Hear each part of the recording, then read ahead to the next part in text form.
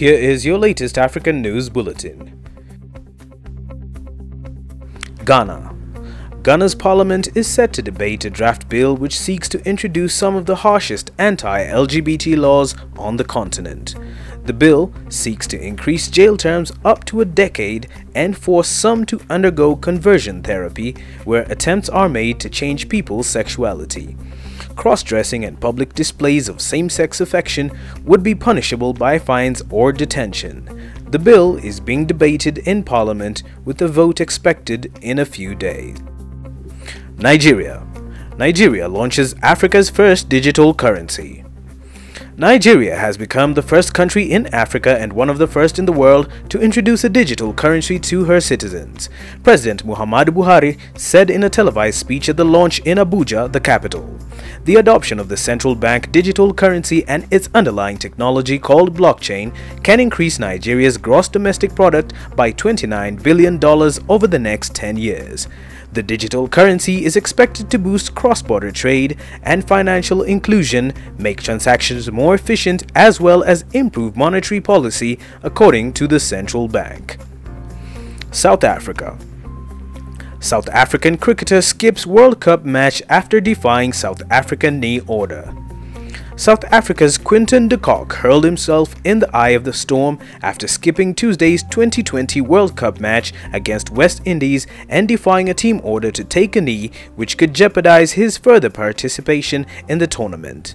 De Kock's move came hours after Cricket South Africa instructed the team to adopt a consistent and united stance against racism by taking a knee prior to the start of their remaining matches.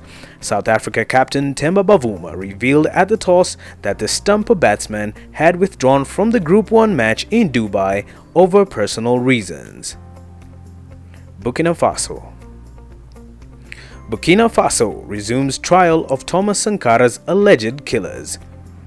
The trial of 14 men, including Burkina Faso's former president, accused in the assassination of left-wing leader Thomas Sankara 34 years ago, resumed at a military court in Ouagadougou on Monday. The slaying of Sankara, a Pan-African icon, has for years cast a shadow over the Sahel state, fueling its reputation for turbulence and bloodshed. He and 12 others were riddled with bullets by a hit squad on October 15, 1987, during a push that brought his friend and comrade-in-arms Blaise Compaoré to power. 12 of the 14 accused were in court, including General Gilbert Diendéré, a senior army leader at the time of the 1987 coup. The trial resumed with the presentation of a list of 60 witnesses that the court wants to hear, including by video link for those who are abroad. Among the witnesses are former French Foreign Minister Roland Dumas, former Culture Minister Jacques Lang, and Jean-Christophe Mitterrand, son of late President François Mitterrand. Sudan. EU diplomats seek to meet Sudan's deposed Prime Minister. European Union diplomats in Sudan want to meet deposed Minister Abdallah Hamdok, whom they recognize as the constitutional leader of the transitional government. Mr. Hamdok returned to his home with his wife on Tuesday evening, a day after the military detained him and some cabinet ministers following a coup. He is said to be under heavy security in his home in the capital Khartoum, according to news agencies. In a statement, the EU said it is paramount for the ambassadors based in Khartoum to be able to communicate with the Prime Minister. It also called for the release of all political detainees and unfettered humanitarian access throughout the country. Africa-wide. African Union suspends Sudan over coup.